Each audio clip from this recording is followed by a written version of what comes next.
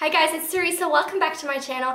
So, since the year 2017 is almost over, which I really can't believe, I wanted to do the end of the year book tag today. It's basically just a tag sort of assessing your reading month so far, your reading year so far, and also like looking at things that you might still want to get through in December, and also some outlooks in 2018. So let's get started.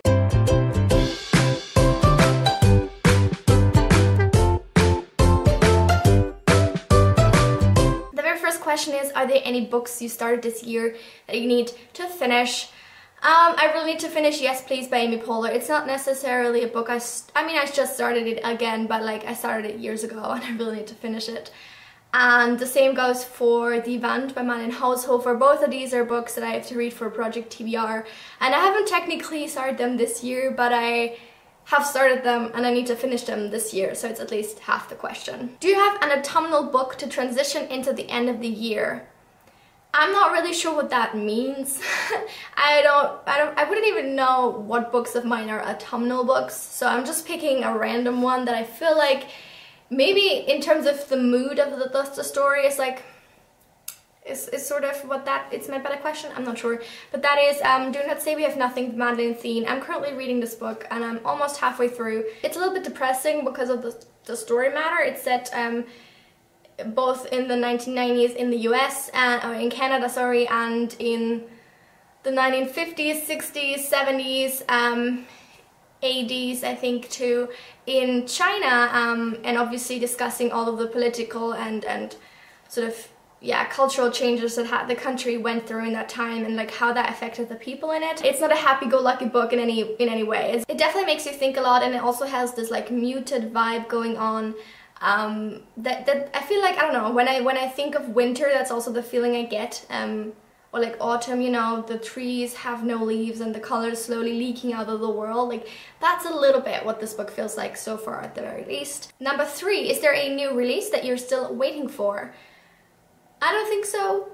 I honestly, this year, I have not been reading many new releases at all. I definitely read a lot of 2016 releases, but barely any new releases for this year. And I also kind of stopped towards the middle of the year, like looking into anything that's gonna be coming out, because I feel like I'd much rather have people like give their first impression and then me reading it, because I have so many other books that I still need to read and get through, and I'm not really like, oh my god, I need to get the latest release like immediately. What are 3 books you want to read before the end of the year? The very first is your short story collection by Haruki Murakami, and I borrowed this from my university library, and I've so far extended the loan like twice, I don't know, because it's in Japanese and I just like haven't been in the mood to read it, what with all the Chinese studying and stuff going on. I didn't want to ruin my Chinese with the Japanese.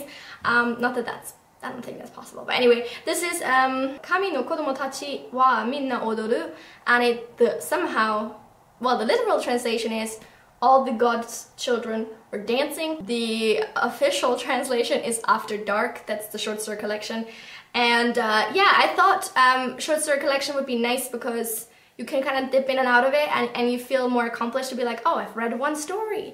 But then again, it's Haruki Murakami, and I think his Japanese is very advanced, so I don't know, maybe that's also what's been kind of putting me off.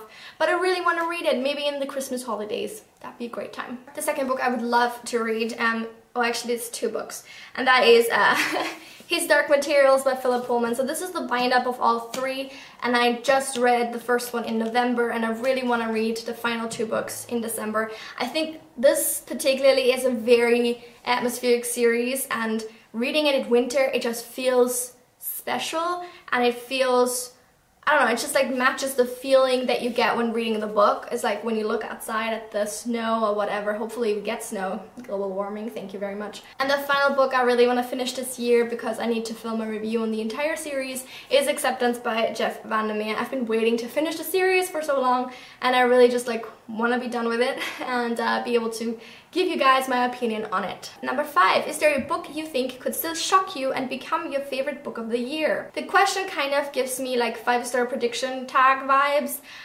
It's very difficult to say. I tried doing that tag and it's just like, I have no idea. Like ideally all the books I buy, I want them to be 5 stars. But this is one that I can see it happen with, definitely, and that is Out by Natsuo Kirino. I just like really enjoyed Grotesque, and so many people have said Grotesque isn't as good as Out. I gave Grotesque 4 stars, so this could be a 5-star book. It's definitely on the horizon. Natsuo Kirino writes wonderfully, and very creepy stories and disturbing stories, and I'm really excited to jump into this one. This, by the way, follows a woman who works in a factory to make bento lunches, and I think she's like in a friend circle of 4 people, and one of the women murders someone and the other try to cover it up.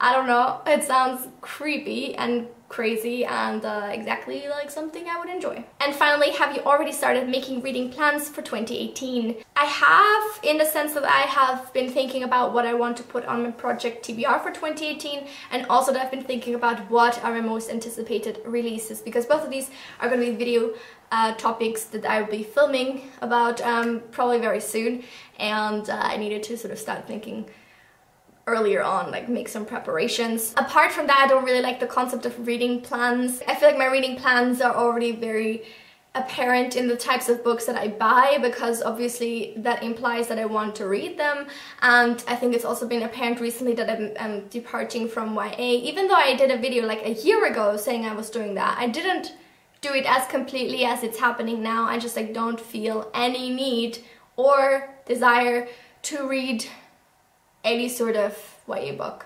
And it doesn't mean that I'll never read one again. I really hope I do, because I still have some unread ones that I need to get through, but I just haven't been able, they haven't been able to catch my interest as much as adult books have. And they've just like, I don't know, it feels like my eyes have been opened to this whole new world of, of fiction that is so much more, that has so much more substance, and that is so much more diverse, and that is so much more interesting and engrossing and terrifying and lovely, and I just don't want to go back to YA books. That was kind of off topic, but anyway, thank you so much for watching today's video. Let me know in the comments down below if you have made any reading plans for 2018, or what books you're still planning on reading in the rest of 2017. Thank you so much for watching. I will see you very soon with another video. Like, subscribe, the usual, and come back very soon. I will see you then. Have a lovely week. Bye!